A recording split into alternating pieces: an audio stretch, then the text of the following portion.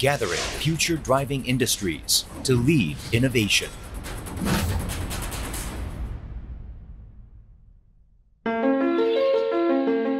DGFES consists of the IT convergence industry, the core of the fourth industrial revolution, the advanced medical industry, the industry that will realize the dream of life extension, the advanced transport and machinery component industry, the base of all industries, the energy industry for the future of a sustainable planet. We have determined 4 industrial sectors with the largest growth potential in terms of future global industry as key industries and chosen 8 business districts in major areas of Daegu, Gyeongbuk. Among them, the development of 4 districts have already been completed, and excellent businesses from Korea and overseas have moved in, and they are actively conducting businesses. The remaining 4 districts are working very hard in developing infrastructure in order to have a perfect business environment. Home to Korea's best companies such as Samsung, LG, and POSCO, where some 500 foreign companies are congregated. Daegu, Gyeongbuk is a popular city among businesses. It has 51 colleges which foster quality workforce. In Korea's largest cluster of R&D institutes, DGFES's businesses will have better opportunities for innovative growth thanks to the network of world-class research facilities. DGFES's path is widely open to the world. 3 international airports, 7 harbors, 8 expressways, 100 operations of KTX trains per day. Thanks to the various traffic networks, DGFES is quickly connected with neighboring cities and world-class companies. In addition, DGFES will become a new growth base that integrates logistics, tourism, and high-tech industries through the construction of a 15.3 million square meter new integrated airport.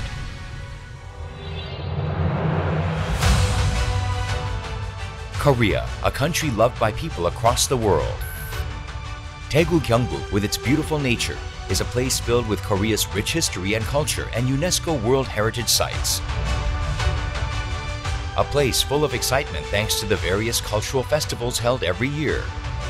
A global city where world-famous scholars gather to discuss the present and future of our global village.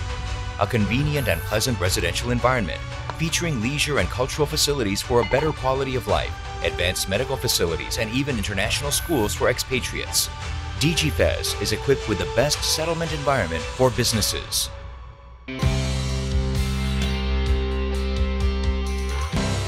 DGFES provides systematic support for the settlement and sustainable growth of its businesses. Business customized one-to-one, one-stop services.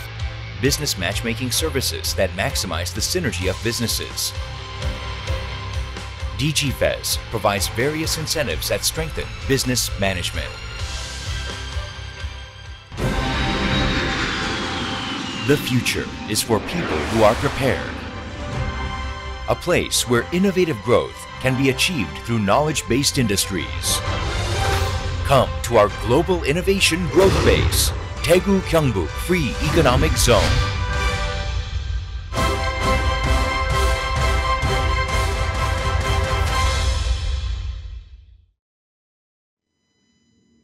Good morning, I'm YunMi, Project Manager of Daegu, Gyeongbuk Free Economic Zone. I'm very honored to have this opportunity to speak to you about business environment of Daegu, Gyeongbuk Free Economic Zone. Today, I will like to share a quick overview of DGFES and support policies for IT and software industry and incentives and benefits that DGFES is providing for foreign invested companies. Before I talk about DGFES, I'd like to let you know what is a free economic zone. Free economic zones are specially designated areas by the Korean central government to improve the business and living environment for foreign invested firms in Korea. Here, foreign invested companies are provided with various incentives such as tax exemption, cash grant, and relaxed regulations. Currently, there are 9 phases in Korea, including Daegu, Gyeongbuk, Incheon, and Busan Jinhae. And this slide shows Daegu Gyeongbuk Free Economic Zone's 8 districts. We have a total of 8 free economic zones in Daegu Gyeongbuk, and our target industries are IT convergence, high-tech medicine, and high-tech auto parts and machinery. So these 8 districts are focusing on developing and fostering these industries with foreign invested companies. And today, I would like to focus on Susang Alpha City, which is designed to develop and foster IT and software industry within Daegu. The first strength of DigiFast is outstanding accessibility. This is the overview of Daegu Gyeongbuk. On the area of 19,909 square kilometers, we have population over 5 million, and these are the numbers of GRDP and export. And as you can see this map, Daegu Gyeongbuk is located in the southeastern part of Korea, and we have 8 highways. And by the KTX high-speed transit, it's a train. It takes 99 minutes from Seoul to Daegu. And we also have 2 international airports nearby, Daegu International Airport and Incheon and Gimhae International Airport, actually 3 airports. And also by 2028, there will be a new Daegu Gyeongbuk International Airport. So DigiFast provides easy access to the world cities with a population over 1 million within a 4-hour flight. And also by 2028, we can more easily reach to the cities in North America and European countries. And second strength of DigiFast is outstanding human resources. We have a diverse talent pool with the right expertise. The industries that we are focusing on are highly value-added, and they require skilled labor. To provide the workforce in Daegu Gyeongbuk, we have 51 universities and colleges. Among them, DIGIST, Daegu Gyeongbuk Institute of Science and Technology, is specialized in robot and IT, and Gyeongbuk National University in electronics, and Yeongnam University in machinery, and POSTECH in new materials and biology. These universities produce 70,000 graduates annually. And this slide shows abundant research and development infrastructure. In Daegu Gyeongbuk, we have about 50 remarkable research and development infrastructure for IT, software, pharmaceutical, bio, and material industry. And today I will, as I mentioned, I will focus on IT and software.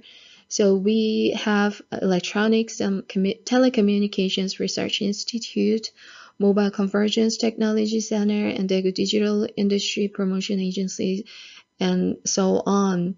And I will explain about these R&D function in more detail later. And I'd like to explain the what support we are providing for IT and software industry. Daegu Gyeongbuk area is well known for world-leading IT, software, mobile, and robot cluster. The major companies including Samsung, LG, and Dassault Systèmes, Hyundai Robotics, Siemens within Daegu Gyeongbuk represent a well-balanced mix of core IT sectors such as mobile, display, embedded software, and intelligent robots. And these companies and R&D centers offer various opportunities for foreign invested companies and local companies to collaborate and bear fruits. Centered in Daegu, the IT cluster encompasses a number of cities in Gyeongbuk province, such as Gumi, Pohang, and Gyeongju. And ICT research is carried out at DIGIST and postdoc, as well as many government-supported research and development laboratories. And this is Susong Alpha City. As I mentioned, within DGFES, we have 8 districts, and this is one of the districts. And Susong Alpha City is located in the center of Daegu, and its area is about 576,000 square meters, and the construction was finished in 2019. And its target industry is IT software and knowledge-based service industries. And the land cost is about $945 per square meter.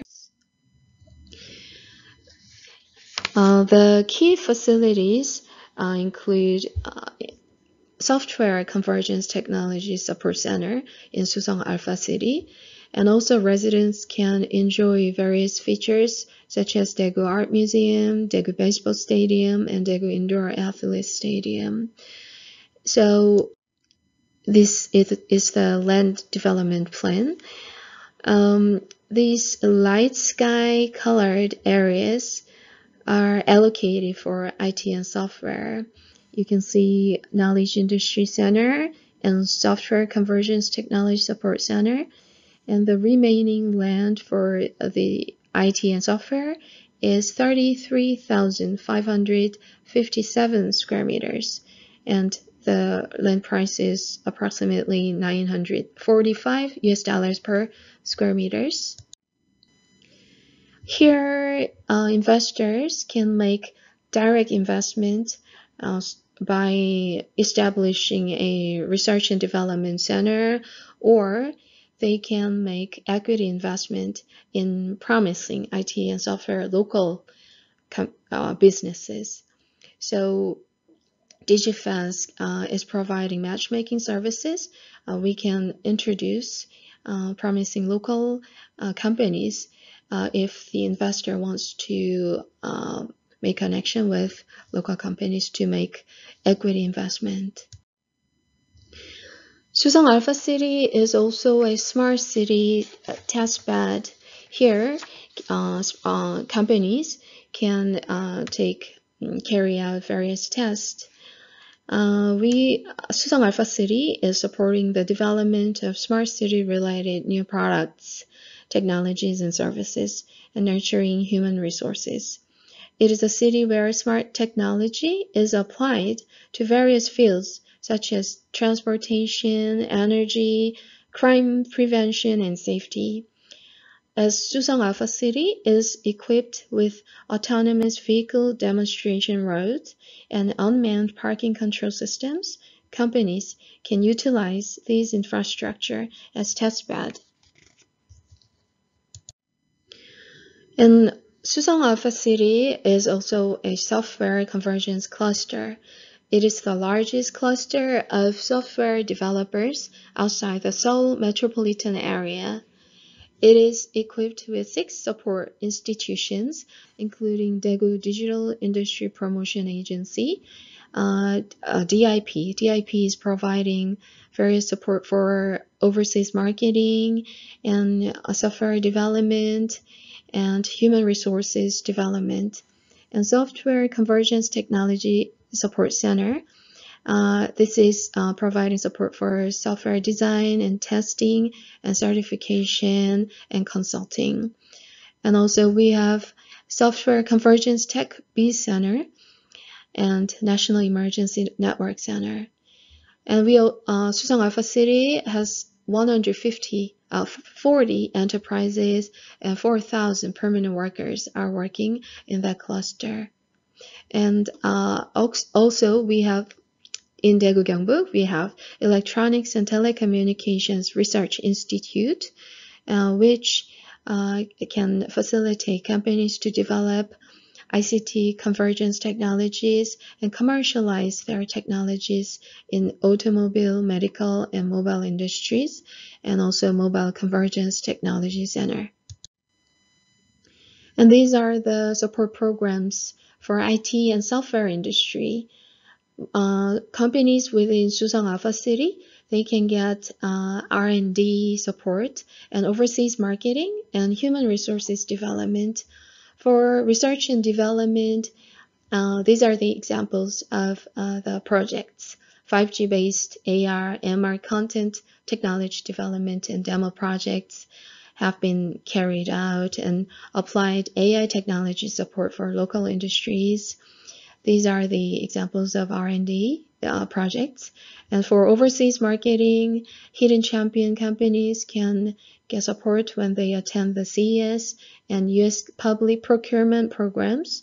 And they can also participate in joint overseas expansion programs through ODA programs.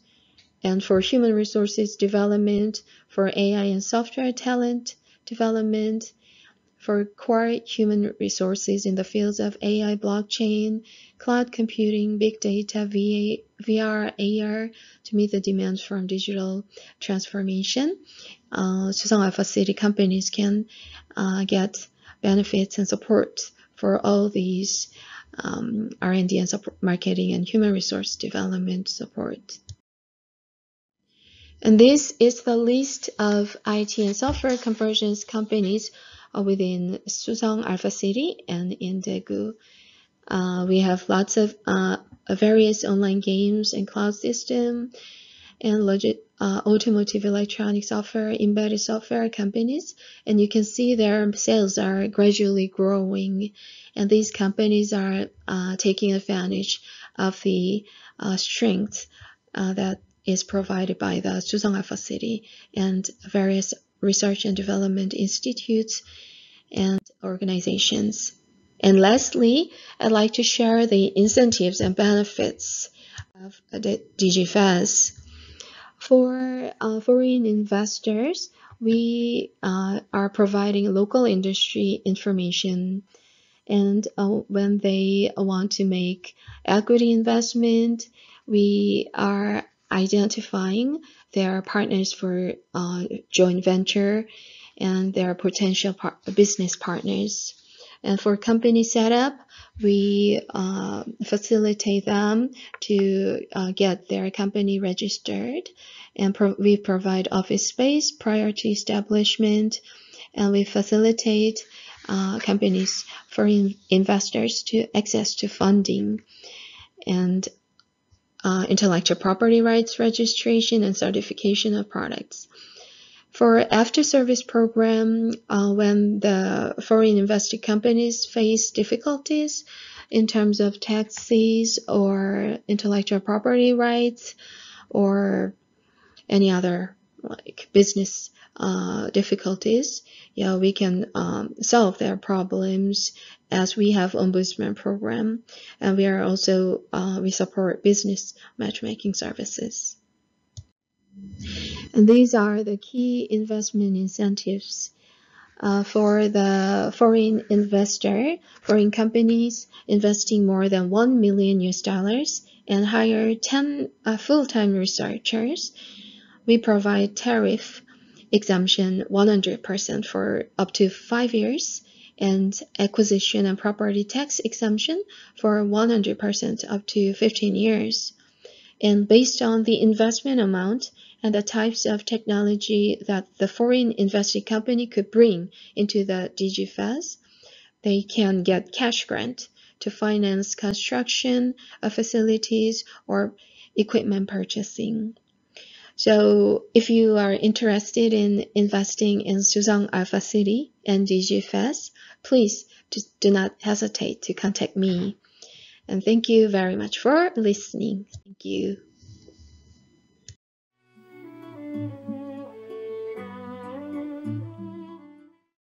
Hi everyone, I am Dr. Erkan from Turkey. I'm representing Canakkale Technology Development Zone, and currently I am the Chief Executive Officer and member of board of Canakkale Technopark.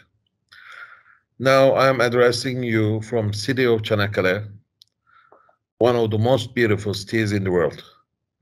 On that point, I would like to inform you about our beloved city, Canakkale. There are two cities that connect two continents in the world, and both are in Turkey. One of them is in Istanbul, one of the largest city in the world, all you know, which has over 15 million population. And the other city is Canakkale, that I'm presenting you right now. Let's start our presentation and welcome our presentation again. Just a second, please.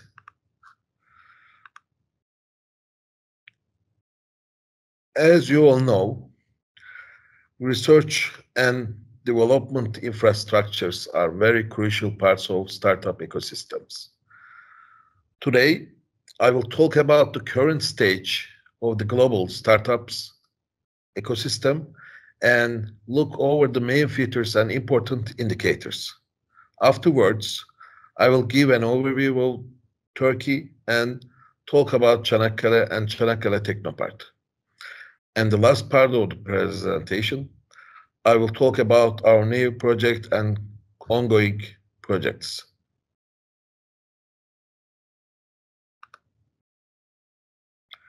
Just a second, please.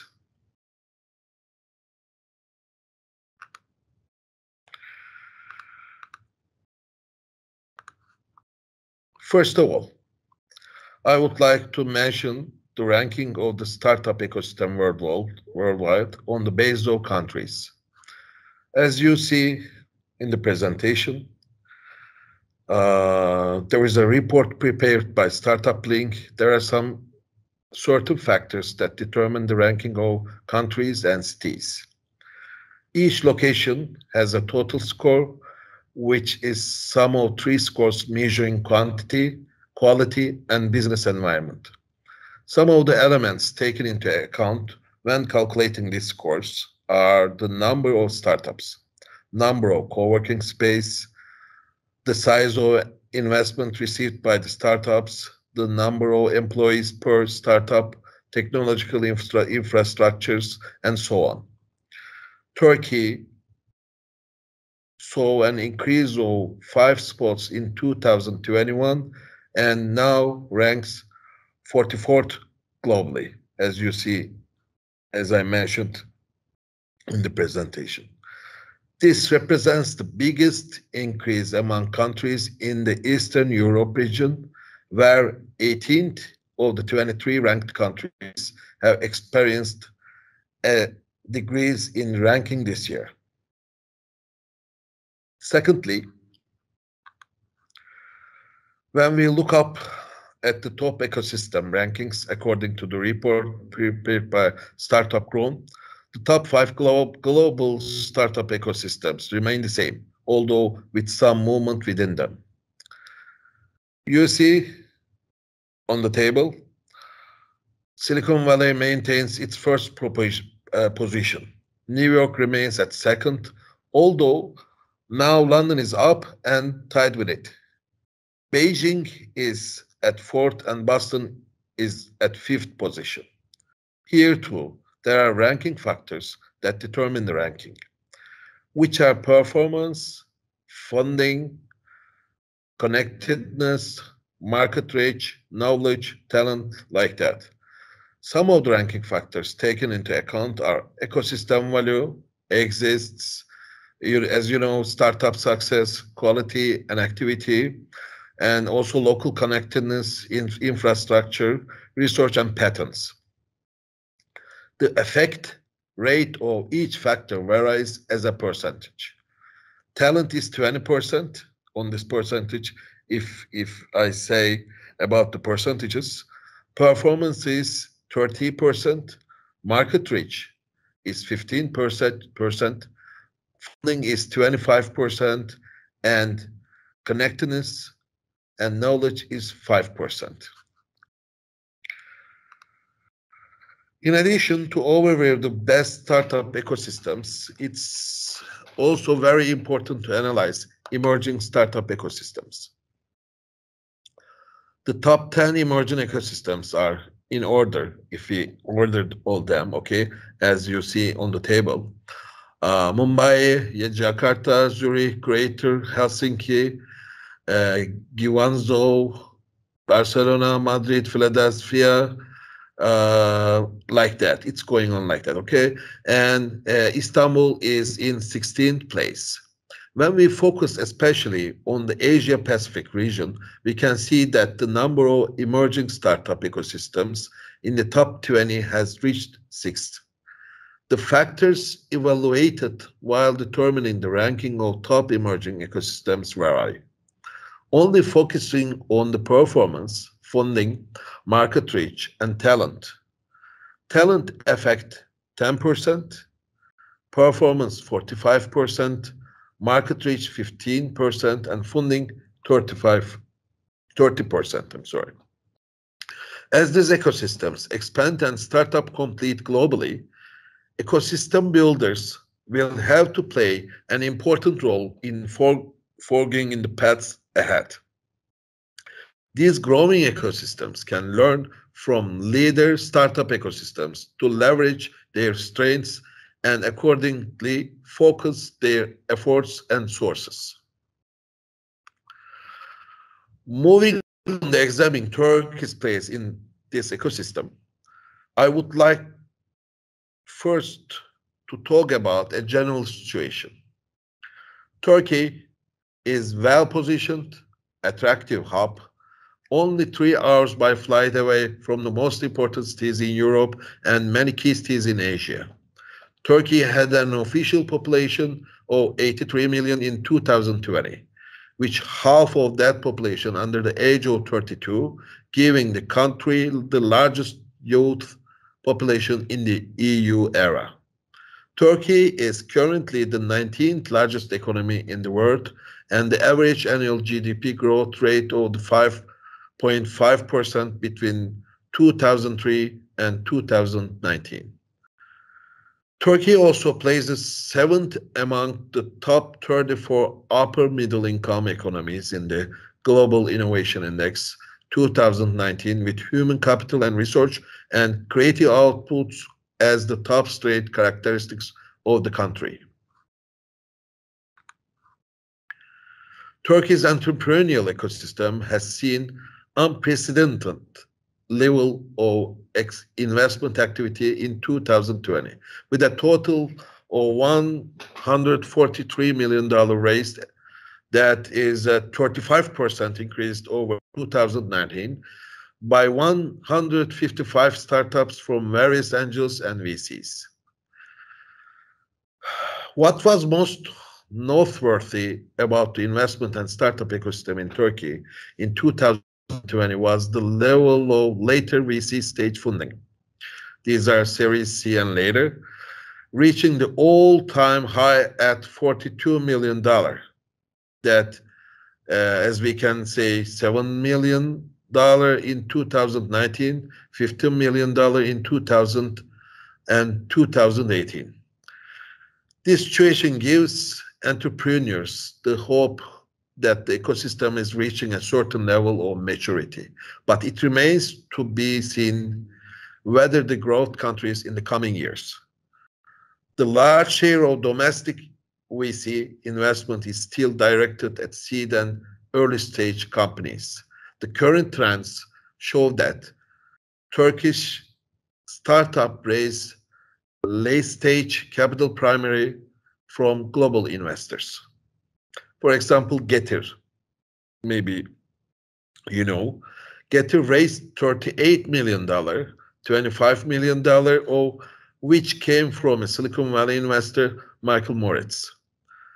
Key verticals that attracted the most amount of investment in 2020 were gaming, retail tech, and fintech. While in terms of the number of deals, SaaS led the way, followed by fintech and health tech. That said, both 2019 and 2020 saw the rise of gaming startups, constituting the largest share of new startups and emerging in the past 2 years, potentially influenced by notable exits in the space. In 2020, we also observed no relation between the investment and exit patterns and the macroeconomic movements in Turkey. In 2020, Despite the continuing macroeconomic instability all over the world economy, not to mention the outbreak of the global pandemic early in the year, Turkey had its first unicorn exit, with Zynga purchasing peak games at $1.8 billion.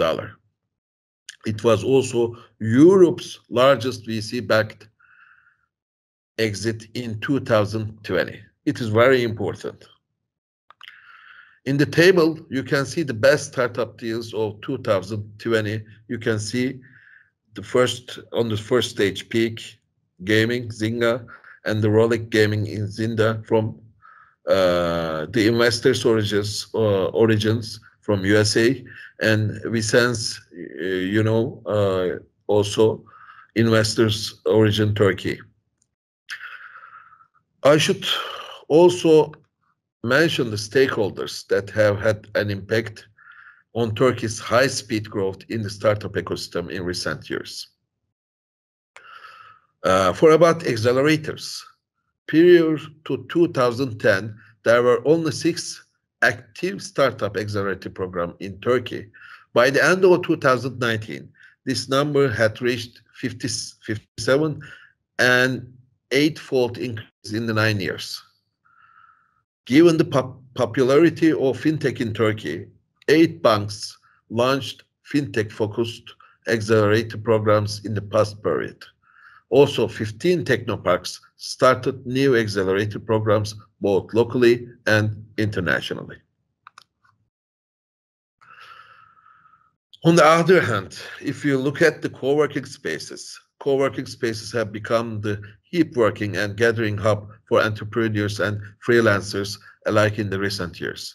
While the co-working space model first emerged in Turkey in the early 2010s, the concept only began to gain popularity in 2015 when a handful of successful examples demonstrated the economic viability of the concept, emboldening copycats to quickly diversify and multiply available to co-working spaces across the ecosystem. By the end of 2019, the total number of co-working spaces in Turkey had reached 44, with over 5,000 startups, scale-ups, and freelancers renting space in these communities. For about government, the Turkish government is very active and strong supporter of the startup ecosystem in Turkey, offering a variety of programs and policies to enable the establishment or growth of startups. You can see a few of government's key entrepreneurial policies as follows: startup support organization programs, funding access to capital, etc. And startup-friendly corporations. Private corporations have become active players in the startup ecosystem, organizing and sponsoring a variety of events, contents, and accelerators to support the formation and growth of local startups. Specifically, leading Turkish banks have launched both accelerator programs and venture capital funds to reach and support startups while leveraging networks resources to scale their growth. Just in the last 5 years, 8 accelerator programs and 4 corporate venture capital funds have been established by Turkish banks. In 2010, there were only 2 corporate venture entities specifically established to invest in early stage startups. In 2010, also very important year for us. By the end 2019, this figure has ballooned by 26, thanks to the relaxation of regulation and availability of incentives designed to encourage private corporations to establish CVC funds. In 2019, 30 private companies also made direct investment into startups without a separate CVC entity. Let's talk about technoparks. The establishment of technoparks in Turkey started in 2001 and now has reached 61 technological parks across the country at the end of 2019. And technoparks Technoparks, more than 5,000 startups, scale-ups, and grown-ups, employing in total over 15,000 people. And our city, our beloved city, Canakkale. The city of Canakkale lies on both sides of Dardanelles, which connects the Sea of Marmara to the Aegean Sea. Its shores touch both European and Asia. It is also long suspension bridge being constructed at the moment, scheduled to be opened in 2093. The population of the city exists 540,000. One of the most important dynamics of the city, which has young population, it is its university. It has the number of students corresponding to 10% of the population. This increased the importance of the region in terms of economy and startups. And let's talk about Canakkale Technopark. After going over the general station of Turkey and Canakkale, I would like to tell you a bit about Canakkale Technopark and what's going on in our Technopark. We provides services with co-working spaces, laboratories, offices, conference halls, and meeting rooms. And total of 146 projects have been implemented within our organization. Of these, 82 have been completed and 64 are still active.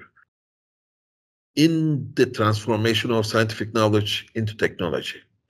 In this context, our Technopark supports our companies to carry out joint projects with the university, intellectual property management, and technology transfer processes. We provide training, consulting, mentoring, and strategy development for technology-based companies to prepare its products, services for sale, to increase existing capacities of those that make sales, to provide access to global market, and to enter into suitable partnerships with potential investors.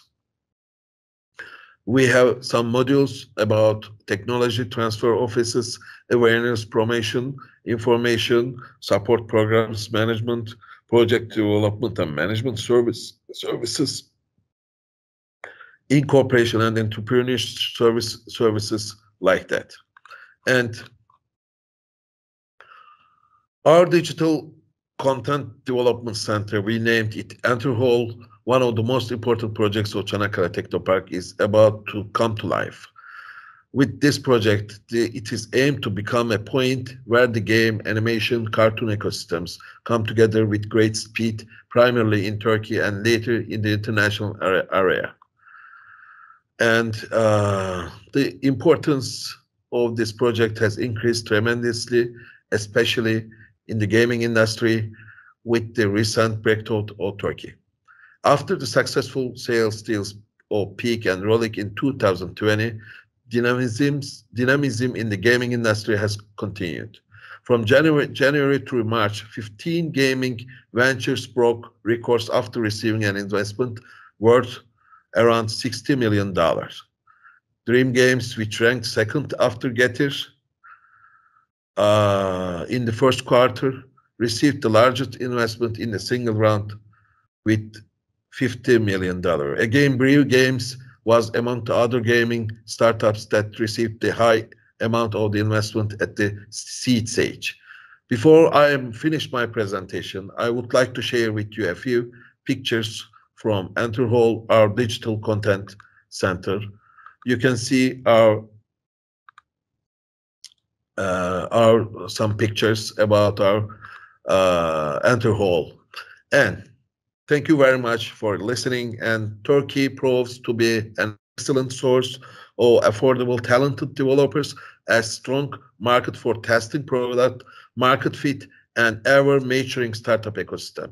We truly believe in the success of Turkey as a hub for startups and successful exits. Thank you for listening. It would be a pleasure for us to host all you in our magnificent city, Canakkale and Turkey. Thank you very much.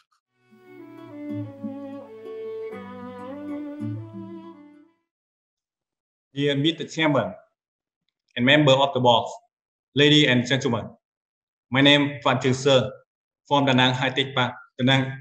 in the small city in the middle of Vietnam. I would like to thank all of you to give me a chance to introduce our mission today.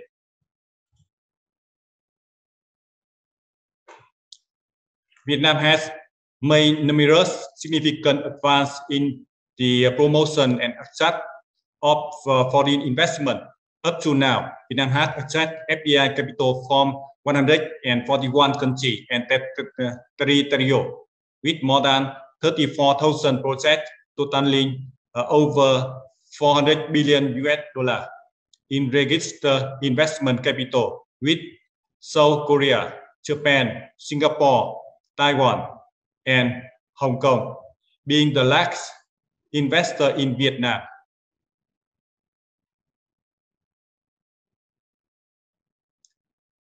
Vietnam is the leading Southeast Asian destination in terms of FDI attraction, stable export ground, strong domestic demand, and a strong external position. Despite the effect of COVID-19 pandemic, Vietnam, with its competitive advantages, remains a bright spot for foreign business interested in investing and doing business in the supply global chain in the medium and long term. Firstly, preparing clean land for sale to investors. Until now, Vietnam has industrial zone planning network has total of 562 industrial parks with a total planning area of 122,000 hectares, of which 394 industrial parks with a total area of 91,000 hectares have been licensed or established. In addition, Vietnam has 18 economic zones covered and an area of 858,000 hectares. Secondly, the government of Vietnam has many cooperation programs for human resource training between university, colleges, vocational school, vocational training center, and enterprise directly employer to improve the quality of training and develop human resource in accordance with the requirements and needs of the recruiting enterprise. Regarding investment policy and incentive, the government of Vietnam has also added special incentive under the investment law, tax rate of 5% for up to 37.5 years, up to 6 years of exemption, and maximum reduction of 50 years for projects of innovation center, R&D center, and project in industry with special investment incentive. Furthermore, the Vietnam government has formed special working group to address the difficulty and problem encountered in investor and FDI enterprise operating and manufacturing in Vietnam.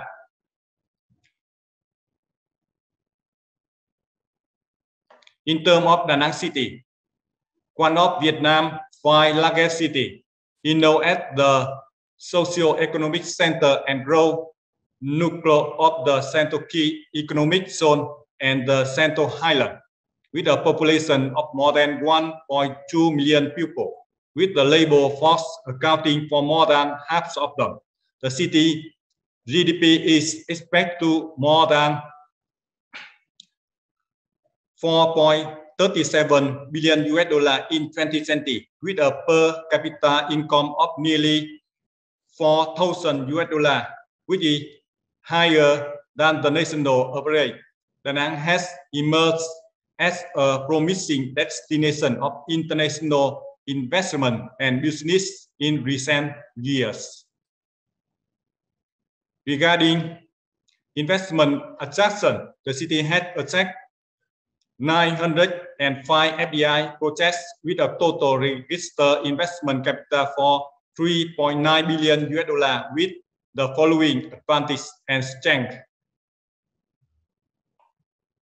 Firstly, the period 2016 and 2020 is marked at a milestone for Da Nang City when successfully hosting the APEC Summit Week 2017. This is an important international event, making a new step for the city in promoting its image to the world. The city had organized a number of major events such as investment forum, dialogue, business meeting, and the release of project and policy to introduce potential advantages and investment opportunities, as well as to remove obstacles and issues for business. The aforementioned needs, activity, and direction demonstrate the entire policy system keen interest in attracting investment. Secondly, Da Nang City had an equal business and investment and environmental. Da Nang has an effective, unfair, and transparent administrative management system, and its affiliate agencies have ongoing well implemented and directions and policy of the City People Committee. This is one of the advantages of Da Nang compared to many other localities in Vietnam. Thirdly, Da Nang City is an environmental city with an ideal living environment, low level of air and noise pollution, and convenient transportation. Da Nang has been honored as domestic and international awards such as Environmental Sustainable City of Asian Country in 2011, Asian Landscape City in 2013, City of Excellence in Transformation Award Vietnam Environment 2015, National Green City 2018, and so on. Therefore, young population structure, complete education and training system, well-trained human resources, such knowledge and model information technology infrastructure. The city has a service industry in which tourism is the main focus, leading to the strong development and financial and banking industry in the city. According to the State Bank of Vietnam, Da Nang branch statistics, the entire city currently has 61 bank branches and 249 transaction officers and transaction points, creating favorable conditions in the world of removing difficulties for business. Recently, the Vietnam government approved a project to turn Da Nang into a regional financial center. According to Da Nang Construction and Development Orientation to 2030, with a vision to 2045, high-tech industry is one of the city's breakthrough fields of socio-economic development. Until now, the Da Nang High-Tech Park, Concentrate Information Technology Park, and Da Nang Industrial Park have attracted 503 projects, including 373 domestic projects and 130 FDI projects, with a total investment capital of nearly $3 billion. Da Nang High-Tech Park, established in 2010, is the only high-tech park in the Central Highland and one of the country's 3 high-tech parks with the goal of building and develop a bright urban area. Internationally competitive creation, science, and technology, Da Nang High-Tech Park covers an area of more than 1,128 hectares, with 6 functional subdivisions totaling 612 hectares. Priority to given to request investment in the following business field: information technology, communication, computer software, new material technology, nanotechnology, new energy, automation and precision mechanics, and environmental technology, microelectronic, mechanics, and particular biotechnology, service field, health, Da Nang High-Tech Park has so far attracted 24 projects totaling more than $815 million in registered investment capital. Da Nang High-Tech Park has many advantages in attracting investment. Firstly, in terms of geography location, the High-Tech Park is located in the highway connecting key economic zones in the central region, such as Chen, Thừa Thiên Huế, Chu Lai, Quảng Nam, Dung Quất, Quảng Nam, and Dung Quất, Quảng Ngãi, has a convenient location in terms of air, waterway, road, and railway. Secondly, the technical infrastructure of Da Nang High-Tech Park is ready to serve the production needs of investors. The power supply system, water plant, and wastewater treatment has been built completely. In general, Da Nang High-Tech Park has an eco-friendly ecosystem with many trees, facilitate the construction of the surrounding landscape.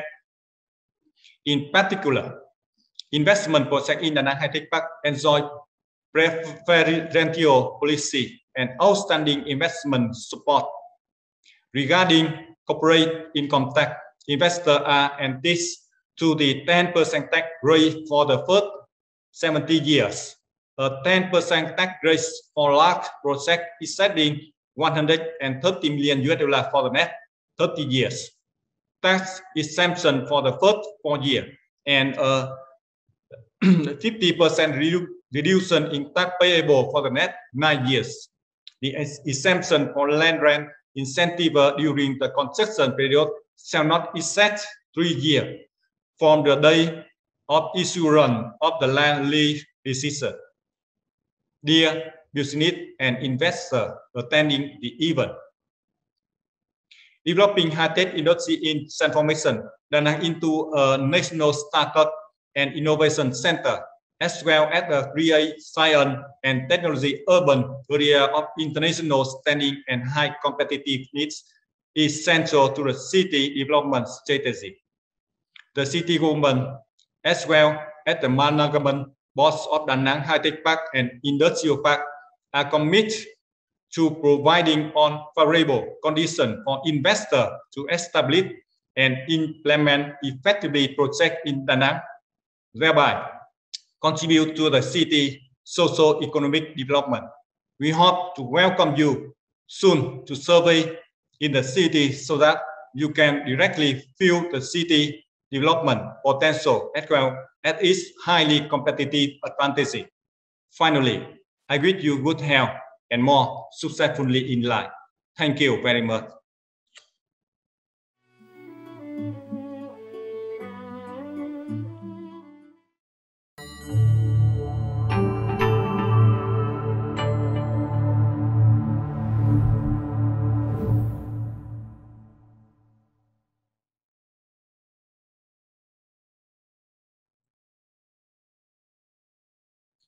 Hello, ladies and gentlemen. I am Maman Abdurohman from Bandung Technopark, Telkom University, Indonesia. In this session, I would like to present about Indonesian small medium enterprises sustainability facing the global pandemic in Indonesia. The condition of SMEs in Indonesia. As we know, Indonesia is a big country with huge number of SME, and based on the data from Central Bureau of Statistics, this is one department under Indonesian Republic government. It records there are at least we have 64 million SMEs in Indonesia, and SMEs in Indonesia exploded after the Asian monetary crisis, as we know, in 1997, when many large companies closed and failed. And then the people had to survive by trading anything. So that small and medium enterprises are one of the solutions for them to face that conditions. And how about the current condition of small medium enterprises in Indonesia? Okay, based on the data, we see that the penetration of information technology throughout the country further strengthens these conditions. So there is the effect of the technology penetrations in Indonesia. Yeah. At least we have 3.7 million SMEs currently run online businesses. Indonesian SME has succeeded in utilizing information technology, particularly social media, in generating a strong new media-based economy. The situation supported by techno-capitalists in the field of telecommunication network providers and the market, which is dominated by domestic startups. Ladies and gentlemen, and then how the effect of global pandemic COVID-19 in Indonesia to our small medium enterprises.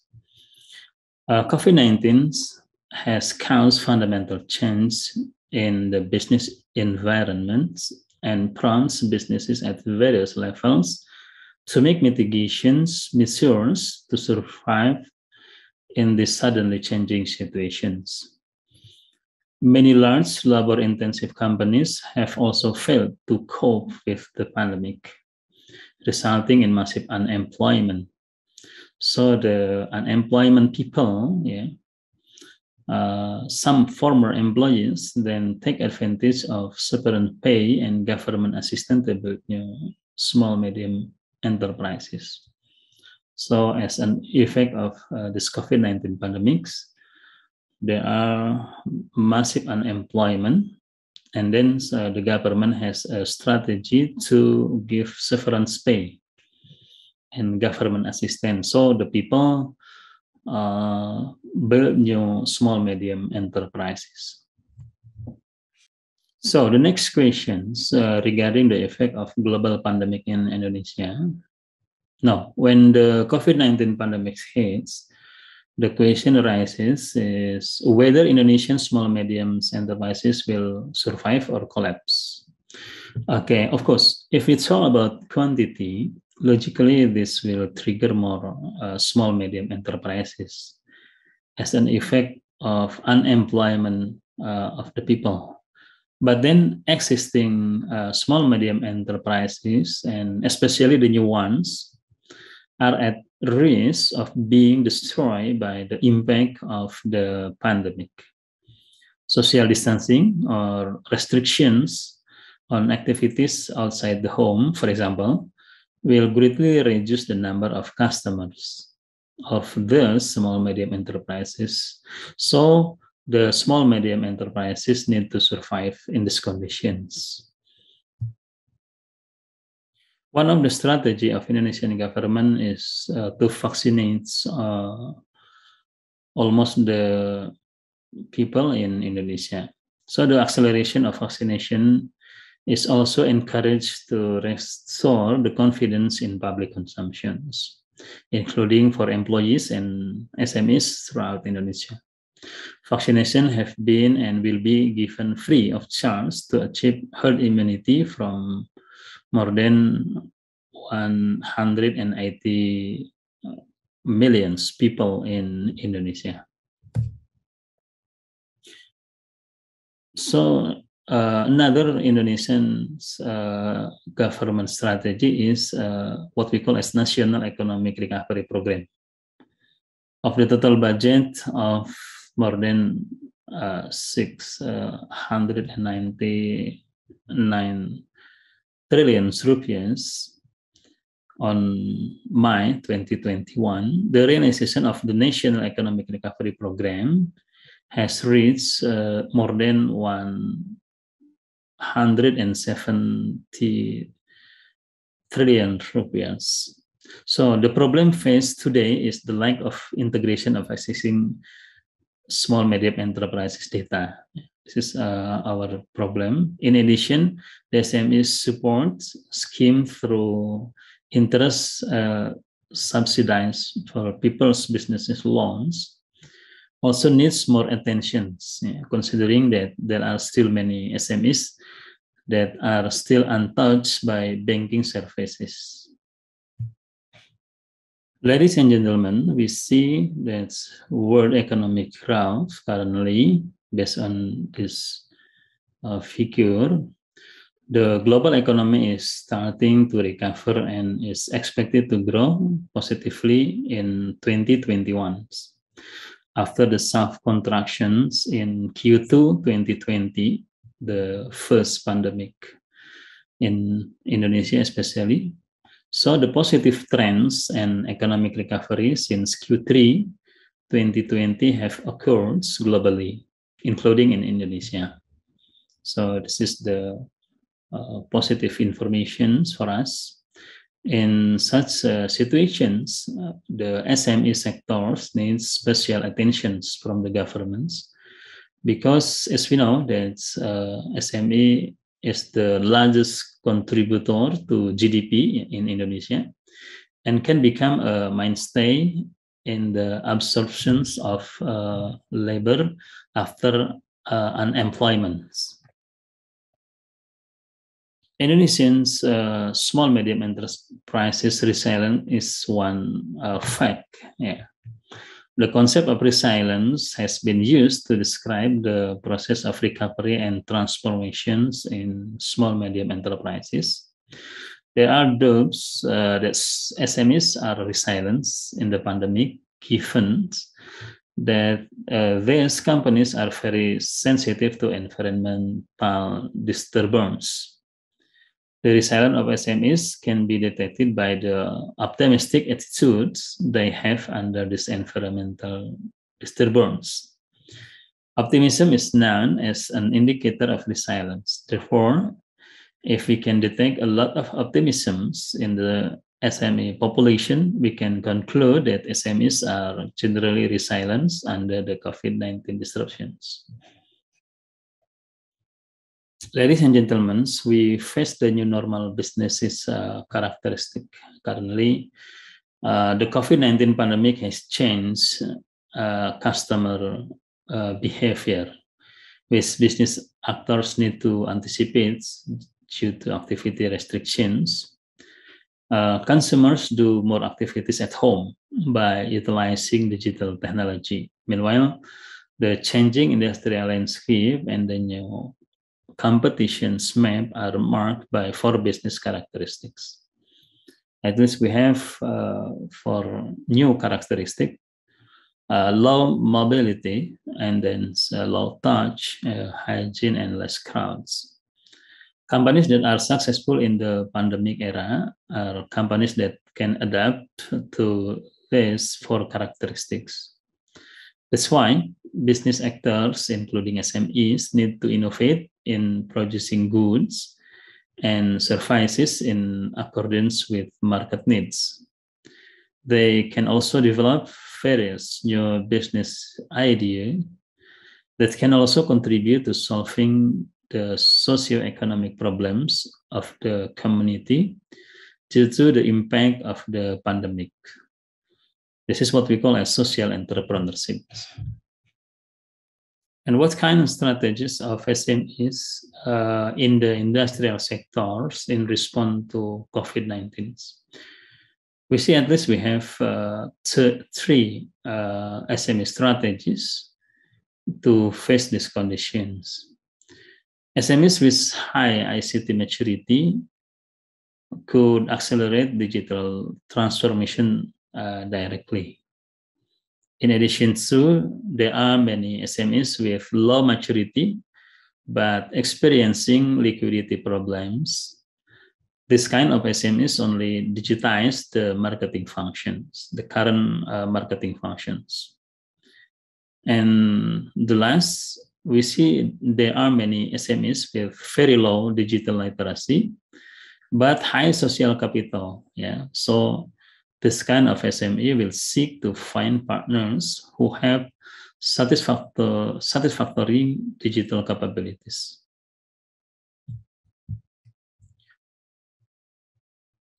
And then about the SME sustainability, yeah. Are SMEs in Indonesia resistant to COVID-19 or not? Okay. Based on the data from BPS, on 25,000, more than 25,000 SMEs in Indonesia shows that there is a great optimism from at least half of SMEs in Indonesia. This indicating that the answer is yes. SMEs in Indonesia could resistant to COVID-19 pandemic impact. The concept of resilience has been used to describe the process of recovery and transformation in SMEs. This resilience seems to be related to external factors, especially the political in Indonesia, economic, social, and technological factors. These external factors are contingencies that come from external parties, not from within the SMEs themselves. These entrepreneurs have the desire to develop without having sufficient capital for it. This courage seems to have cultural roots, given the high resilience of Indonesian people due to the long-standing maritime geography and the risk of large and haunting natural disasters. Ladies and gentlemen, Bandung Technopark role. Bandung Technopark is a science technology park located in Telkom education area in Bandung, West Java, Indonesia. BTP serves as an intermediary and synergy builder among academics, business, governments, community, media, and finance institutions. And then another role, Bandung Technopark also supports startups who want to develop their innovative product in ICT. So ASPA is our partner as a community partner. And then also we have more than 12 partner academic and more than 58 partner in business. And also Bandung Technopark supported by Indonesian government, especially the industrial ministry. And we have also collaboration with media and finance institutions.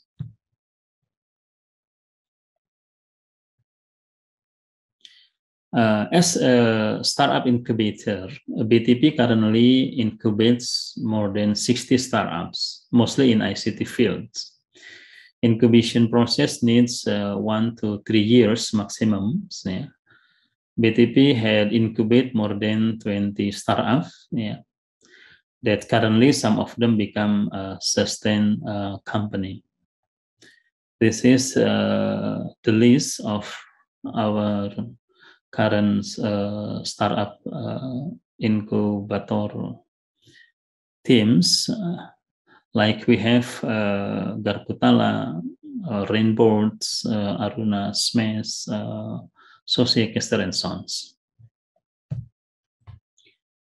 How about the Bandung Technopark role in facing the pandemic? So Bandung Technopark contributes on overcoming the issue of SMEs.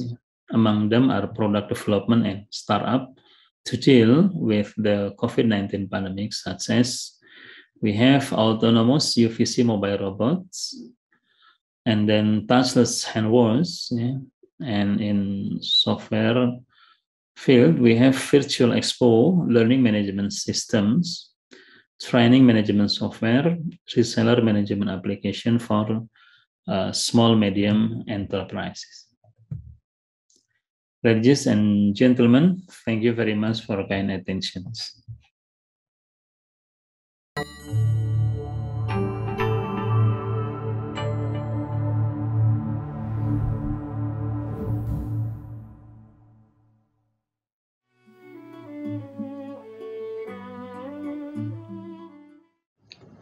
Ladies and gentlemen, good day. My name is YunMi Chen. Deputy Director of Southern Taiwan SCIENCEPARK Bureau. On behalf of the Bureau, I'm pleased to be invited to provide information about STSP today. My topic is Southern Taiwan SCIENCEPARK, the driving force to spur economic development. Contents.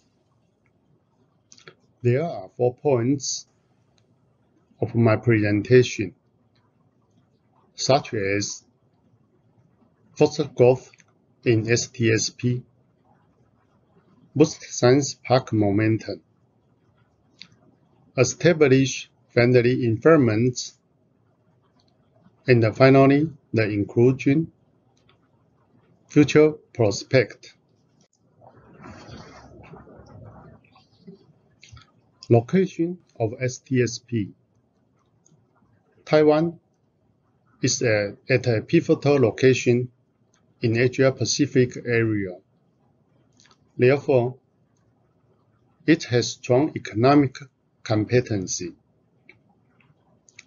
There are 3 SCIENCEPARK bureaus under Ministry of Science and Technology in Taiwan, such as Hsinchu SCIENCEPARK Bureau, Central Taiwan SCIENCEPARK Bureau, and Southern Taiwan SCIENCEPARK Bureau. The Southern Taiwan SCIENCEPARK consists of 2 campuses, Tainan campus and the Kaohsiung campus. STSP land mass total is 1,610 hectares. The current occupancy rate has reached 95% and is still rising.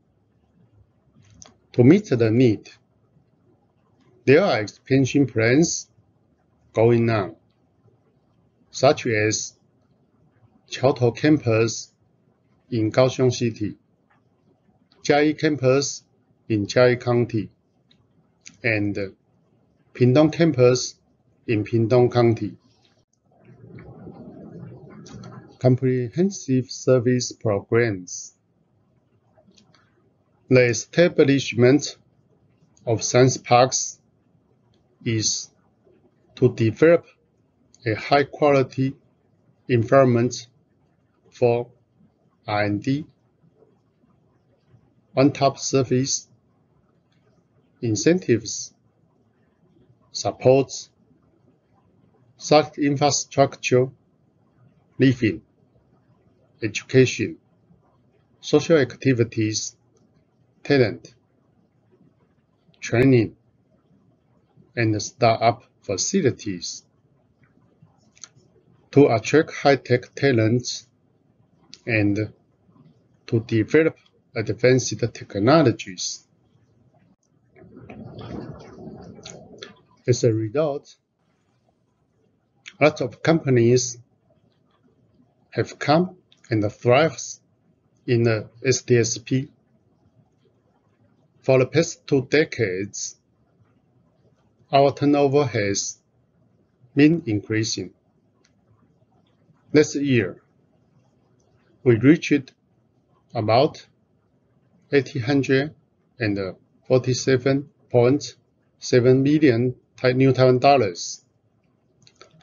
The turnover increased by 14%, which was driven by vigorous demands of 5th generation and high-performance computing.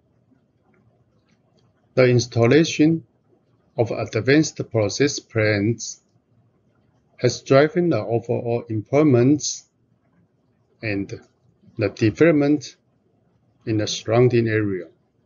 So, we expect the figure to reach 1 trillion new Taiwan dollars within 2 years. Moreover, to increase 2,000 job opportunities each year. Economic contribution. In 2020, the turnover of the STSP accounts for 77% of the total output value of manufacturing industry and 25% of the total employment in Thailand. The turnover of the STSP accounts for 4.3% of the GDP in Taiwan. Industries and employees. There are 246 companies in the Science Park, and 43 are foreign companies. Industrial clusters include IC, precision machinery, telecommunication, optoelectronics, biotechnology, computer peripheral, and others. Meanwhile, more than 81,000 of employees are working in the Science Park. International leading tenant companies.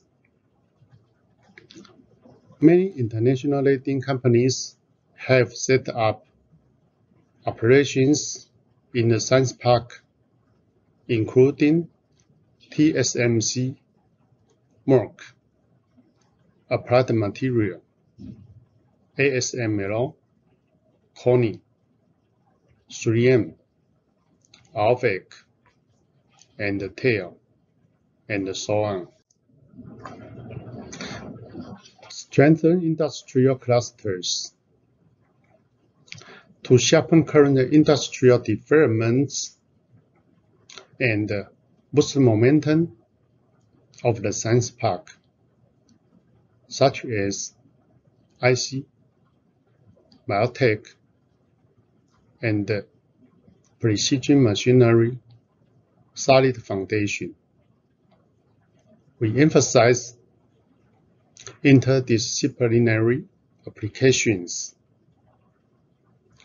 not only in technology exchanges, but also in talent cultivation, to step into the promotion of precision health, smart manufacturing, AIoT, and the 5th generation industries.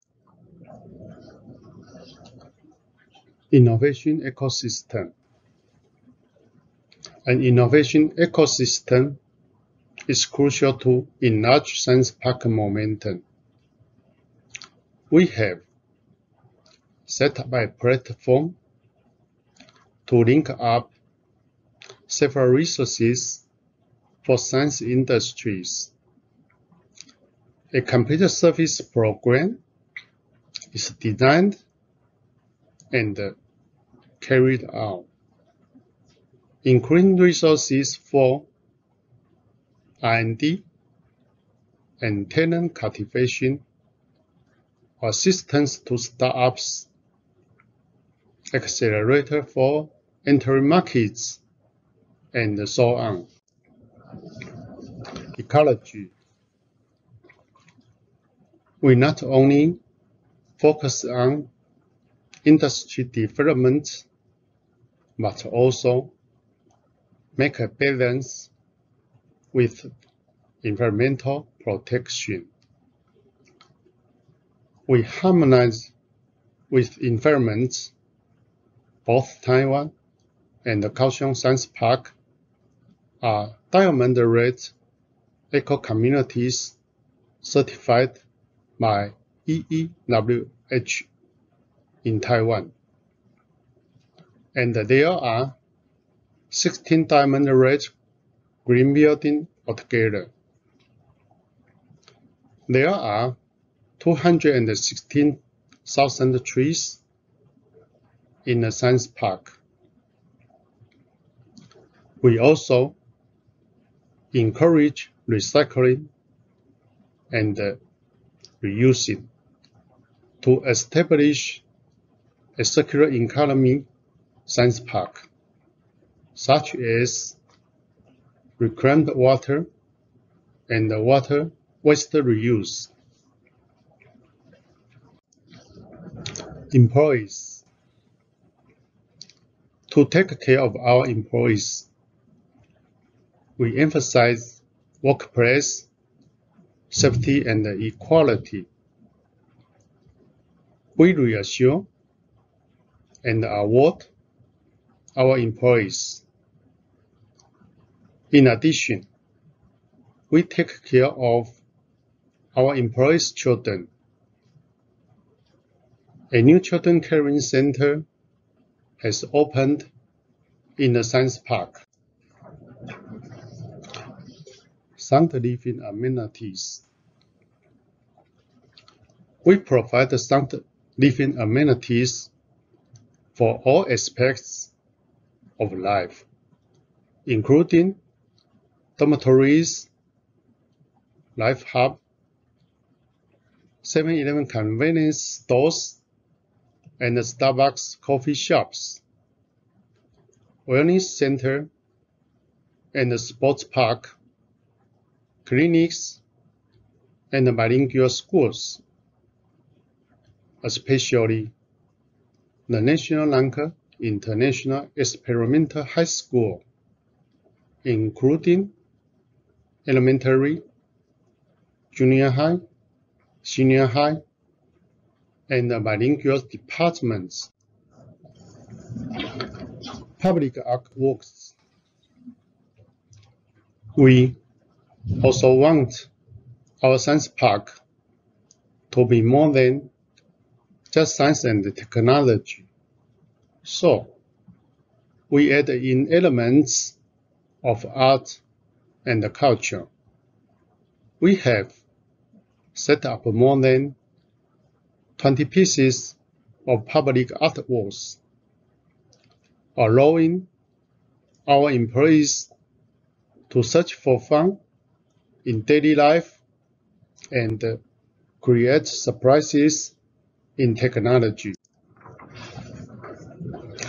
Pivotal of technological and economic growth. We have received fruitful results from current strategy. So, we will duplicate the success and move forward by linking up for synergies. In the future, we hope to connect our campuses from northern Jiayi County to southern as Tainan City, Kaohsiung City, and Pingtung County, with southern smart green energy city via major transportation networks, such as the national superhighways and high-speed rail, to form a high-tech industrial corridor to respond to local needs, upgrade local industries, leverage resources, and extend the effects of each parks, and lead current industries into a new era. Finally, I will show you a short video for you to better understand the current situation of Southern Taiwan Science Park. Thanks all of my briefing today. Thank you for your attention.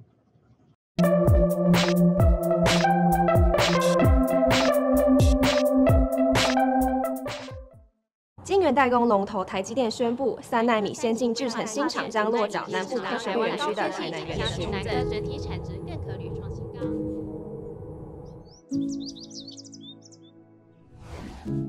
你好，来坐哦。你好，咱们两个嘛，我载你去。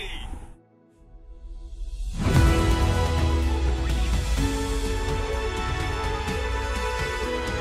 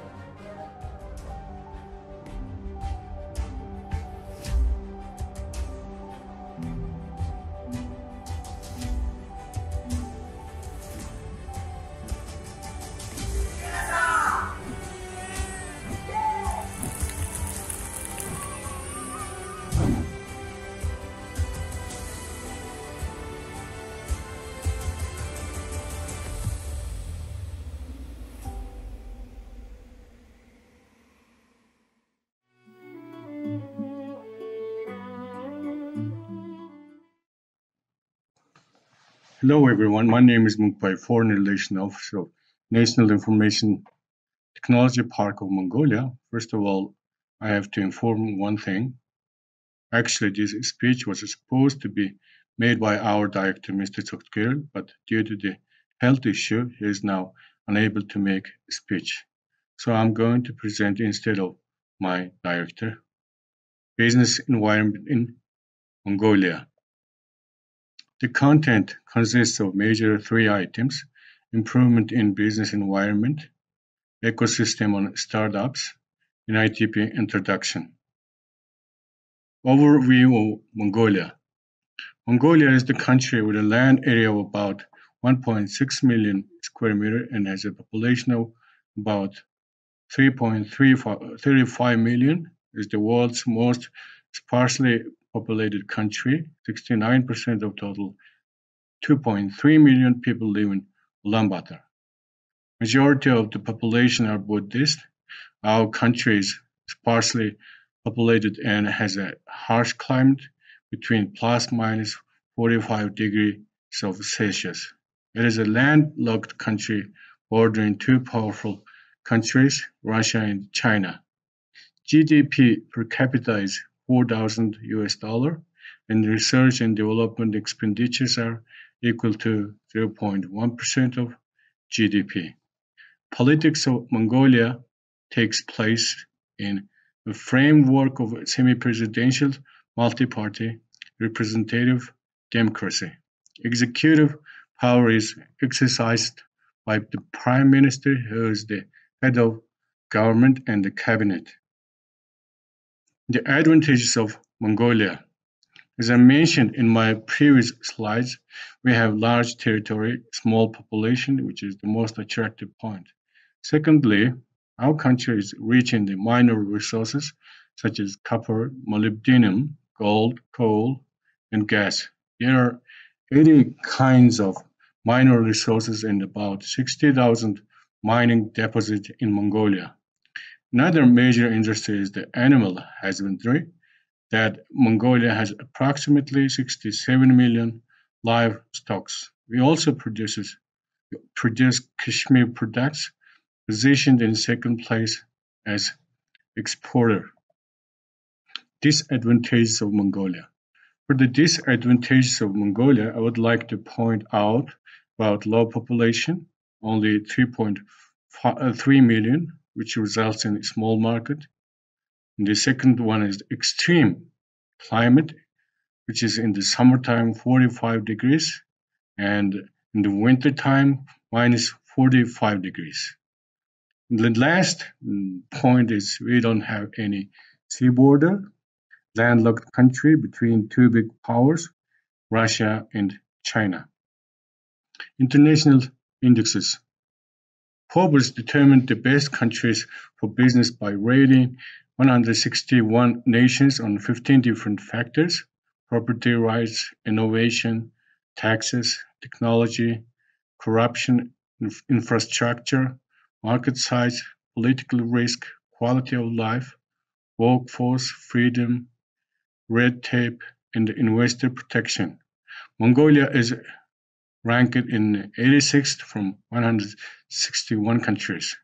By documenting changes in regulation in 12 areas of business activity in 19 economies, the Doing Business analyzes regulation that encourages efficiency and supports freedom to do business. Mongolia is ranked in 81st from 190 countries from the Doing Business analysis in 2020.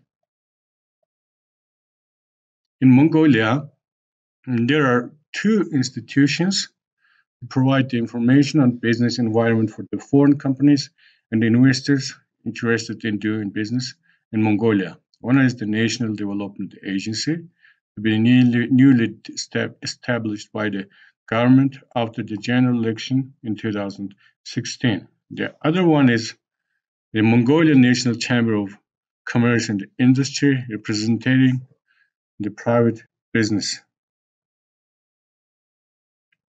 This slide shows the detailed information of the handbooks, which published by above-mentioned two organizations.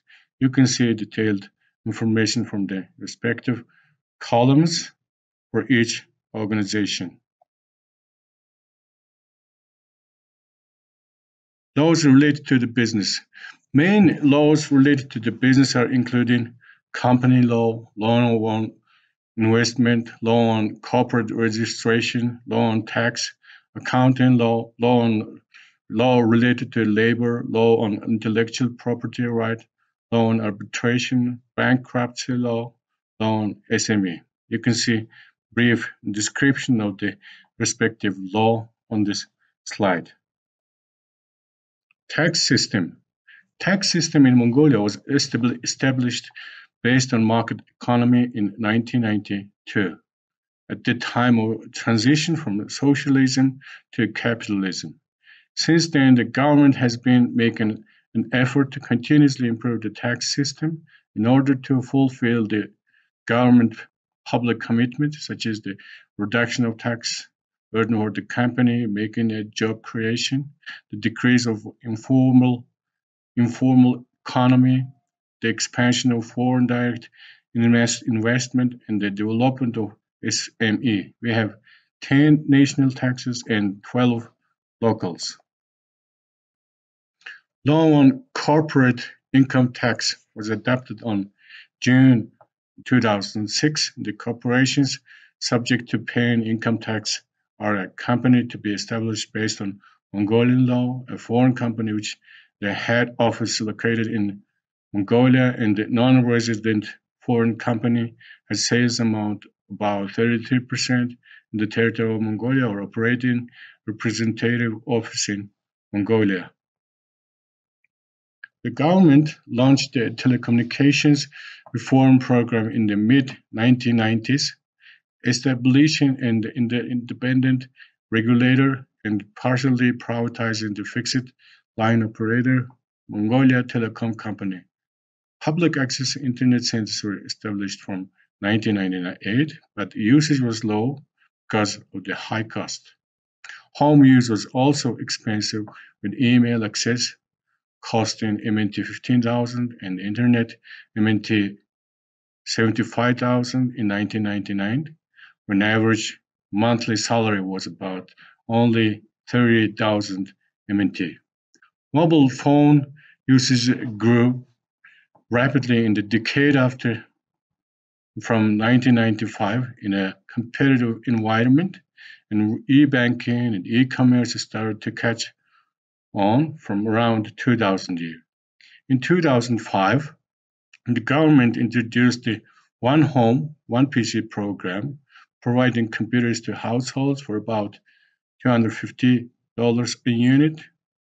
By 2009, over half of households had laptops. With support from World Bank, communications and infrastructure development project, all of the countries, 335 districts, which is called SUMS in Mongolia, were, by 2011, provided with access to mobile voice services and in many cases to medium-speed internet. Mobicom launched the first mobile broadband network in 2009. In the same year, MCS Electronics started a fiber to the building project for broadband connection to all major buildings in Ulaanbaatar. Mobile phone usage is very high, with more accounts than people, and 80% of the population is connected for the internet. A peculiarity of internet use in Mongolia is that much e-commerce is done through Facebook, especially transactions between small enterprises. Strength in the Mongolian business environment. There are 80 kinds of mineral resources and about 6,000 mining deposits and 80% of national land areas, farmland and pasture. Emerging market Mongolia is a relatively new market, low competition. It is possible to acquire business chances in many ways. Relatively unrestricted investment environment, and corporate income tax rate is low in case of SMEs. The law on innovation with 7 chapters, 30 clauses, 106 articles, and 193 sub-articles had been approved by the Parliament on May 22nd in 2012 and took into force since 5th of July in 2012. Common major issues on startups. This slide shows the statistical data in what field startups have the issues. From the viewpoint of internal environment of business, the issues consist of product and sales quality, 2.2%, from knowledge and competence of business owners, 7.0%, planning, 5.5%, human resource, 11%, financing, 12%, and other issues, 14.2%. Issues related with the ecosystems are social infrastructure and cooperation has 19.7%, governmental matter and legal environment issues 15.7%, users and customers 5.5%, and others 6.5%. Startup ecosystem map. In Mongolia, startups ecosystem mainly consists of corporate, capital, entrepreneur, community, media, co-working, education, incubator, and accelerator. By the way, NITP has been working on incubating activities for 18 years. NITP introduction. On this slide, I would like to introduce about our park a little. The National Information Technology Park was established in 2002 by the government of Mongolia. The establishment of NITP was implemented with the grant aid of $1 million USD from the government of the Republic of Korea. Organization structure. Our park's definition is a state-owned self-financing body. We do our operation under administration of communications and information technology Authority of Mongolia. We have 3 departments: administration and human resource, project management, training and marketing, and last one is innovation and technology department. The last one is actually responsible for incubating activities. Main function. We have 4 main activities: incubation, IT hub, library, exam and training on IT field, and last one is research and project. Companies at the incubator. At the moment, we have more than 20 startups and companies at our incubator, and most of them are specialized in information technology field. At the end of my presentation, I would like to introduce one of our startups, same company, and their ongoing project. This is the roadmap of the same company. They have a lot of projects to implement in future, such as IT-based payment system, bionic arm, robotic systems, so on.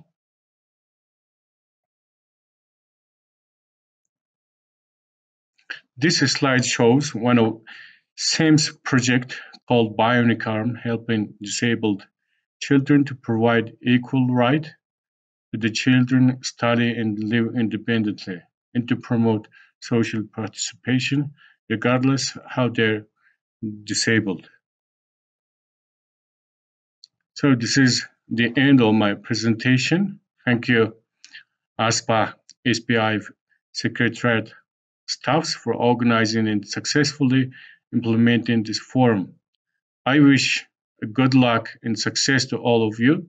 Hope SPIF will be a great chance to expand businesses and find out new ideas for all Mongolian and Asian entrepreneurs. Thank you.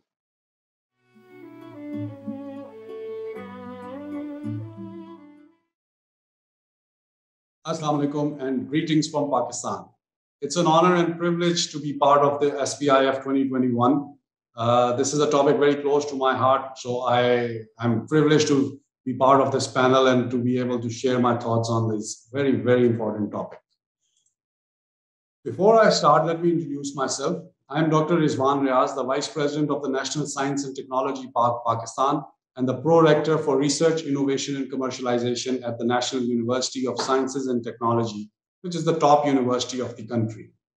I've been very fortunate to have experienced 3 distinct education systems and the associated research of the world during my degrees. And in the past 10 to 12 years, I've been very focused and lucky to have been part of many projects where industry and academia linkage was the focus. And while my current seat also is totally related to this topic. So, as I said, something very close to my heart.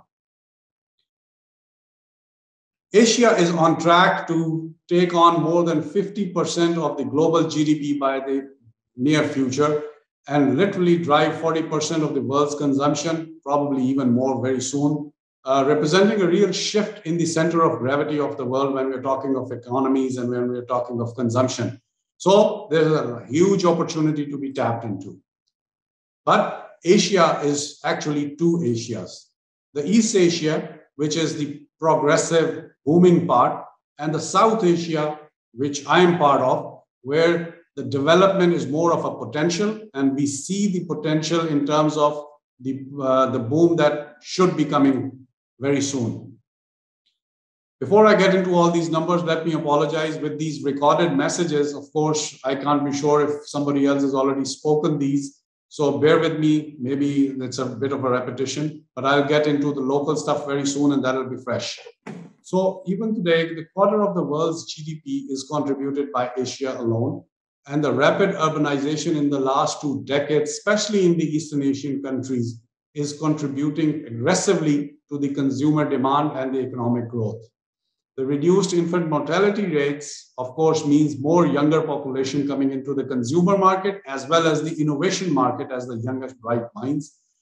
And the stark difference between the East and South, while we look at it as maybe a hindrance, is actually creating a very competitive environment where we're seeing a lot of innovation happening in the Southern Asian countries just because of this competition. Because of this, today, Asia is home to 1/3 of the global unicorns, and this ratio is increasing in favor of Asia very rapidly. There have been lots of studies defining why Asia will dominate, how Asia is dominating, what are the factors which are contributing to this dominance. Some of them are listed here. And of course, most of you are familiar with these, so I will not go into details of these. But what I will focus on is the digital innovation or the digital drive these days in these Asian countries, around the world actually, but definitely in Asia, which is led by China, Japan, obviously these East Asian countries, but is one of those areas where the South Asia countries are also doing very well, and is one of the areas where the development in these countries is not hindered by economic conditions. So the world is watching, and therefore the VC financing, the venture capital financing in Asia has been rising rapidly. Except for this area of the pandemic and the sanctions imposed by the US on China, there was a slight dip, which is again seeing the rise, but we can see the potential and the world can see the potential, which is why all this venture capital financing is coming here. In Q1 of 2021 alone, the exit value in Asia of the top 100 surged to $148 billion when we compare this to $1 billion in 2013. So you can see how the exponential rise is going, and this again number is going us tremendously fast. So bringing this more local to me, Pakistani startup ecosystem is also booming. Just like the other Asian countries, and especially in the digital areas, Pakistan expects to be a major player in the Asian region when it comes to startup and knowledge economy. Some of the macro indicators which point towards this success or the point towards this boom are that we are a populous country, 220 million people, 6th populous country of the world, with a median age of 23. So it's a very, very young country, which means more innovative minds, more people ready to take risks, and therefore more people hopefully likely to succeed. 80% of the GDP in Pakistan goes towards household consumption, which means it's a consumer market, and therefore there's a vacuum for a lot of ideas and companies to come forward. The Pakistani middle class is growing rapidly, and since this is the class which is a consumer and developer both, this is where the potential is. Because of this, startups have been getting increased access to funding from different channels, including international. The audience is becoming larger every day. There are multiple factors like cellular subscriptions, 5G, 4G, broadband, whatever. But the main theme is that these youngsters are using and leveraging this mobile technology, the internet, the digital technologies, and getting access to funding for their ideas. There's a lot of skilled people. So therefore, all these youngsters that I keep talking about, well, there are about 300,000 of them coming out of the universities every year. Another 300,000 coming out of vocational trainings with the skills needed by today's industry. And a lot of them are software developers. So a lot of people very well trained. So why are we so far behind? Well, that's because in 2005, there was only one incubation center established at NUST, which was doing incubation in all fields of science. There were a few IT incubators, but only one science and tech incubator, and that was in NUST. In 2012, this started to go up slightly. And today we have more than 700 startups and more than 25 incubators. And this number of incubators is rising very, very rapidly in Pakistan. So we are seeing a trend where these youngsters are coming forward with their ideas, and the government and the universities and the academia is finding ways to support them. However, with all of that, there was no science and technology park. There was no ecosystem where we could put these startups right next to accomplished companies, right next to mentors in an area where they would learn from experience of others. For this, NUST the National University of Sciences and Technology stepped forward and created the first Science and Technology Park, the NSTP, in 2019 on our own campus, bringing you an ecosystem very unique. Of course, this exists globally, but not in Pakistan, where you have the top university of the country with the industry sitting in between and the startup sitting in the same building, learning from both and leveraging the capabilities of both. The Science and Technology Park that we have created is a small park. It's only 110,000 square feet right now, but there is an expansion space of almost 100 acres available to us. The park that we have designed has some anchor tenants, some high-tech SMEs, and then a lot of startups, as I said, in the same building. We have given them networking spaces, cafeterias, places to mingle, and then there's a regimented program where the accomplished companies, the larger companies, mentor the startups, and then, of course, are able to invest or buy out these companies. What we have done is we've created an ecosystem where there are 8 thematic areas, and we have basically tried to fit in any idea that can come up out of a university into these. This park is open to anybody, not only for NUST graduates, but anybody from Pakistan can come in here and open a startup, or any company from anywhere in the world can come here and open an office. So an excellent location in Islamabad, the capital city of Pakistan, and therefore, and in the top university of the country. So I think about the best place you can put a park. Because of initiatives like this, the venture capital funding in Pakistan is growing very rapidly, and our park is attracting a lot, bulk of it. If you look at these numbers, you can see the rise in the past couple of years. And in fact, in just the last year, the total amount of funding we've ever had, 50% of it we got in just the last year. So you can see the interest that is being developed, and a lot of this investment is coming from outside Pakistan. So people from outside the country are waking up to the potential and reaching out. This has a lot to do with the Science and Technology Park and the incubation center at universities, but like one at NUST. So let me first introduce the National University of Sciences and Technology in terms of the ecosystem that we are giving for this innovation culture. The university is unique in the focus on research that we have, and some of the key labs that we have, which are unique in the country, and in some cases, unique in the region. So with that, we are able to focus on very cutting edge research, and our students and faculty get to publish and do collaborative research with the top universities and top institutions of the world. Going along with this theme, recently NUST established the first interdisciplinary research cluster of the country called NICE, the NUST Interdisciplinary Cluster for Higher Education. This is a brand new idea where what we have done is brought together 22 of the best labs of NUST, which means also the best researchers of NUST in one building, and place them at literally walking distance from the Science and Technology Park. So the idea is the Science and Technology Park is where the people with ideas are doing the entrepreneurship, but they're going to need access to the R&D capability of the university. So rather than having them to go to the different schools and different labs all over the campus, bring those facilities right next to them. It gives them access to this thing and gives the university access to the industry, creating that famous industry-academia linkage which we've all been striving for so many years. Another venture that NUST has ventured into is the innovative healthcare technologies, the first facility in Pakistan for the manufacturing of catheters and cardiac angioplasty balloons. It's obviously an ISO certified facility and has recently secured the licensing from the Drug Regulatory Authority body of the country. So we are well on our way to becoming a manufacturer and hopefully an exporter of cardiac stents.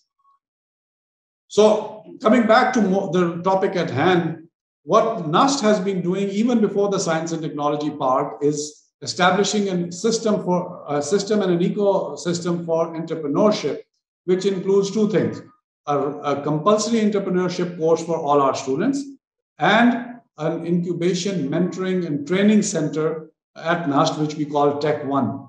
Tech One has a 6-month program where our youngsters from the university or from outside can come in and get free training, mentoring, and help in registering their companies, etc., for whatever idea or whatever field they want to.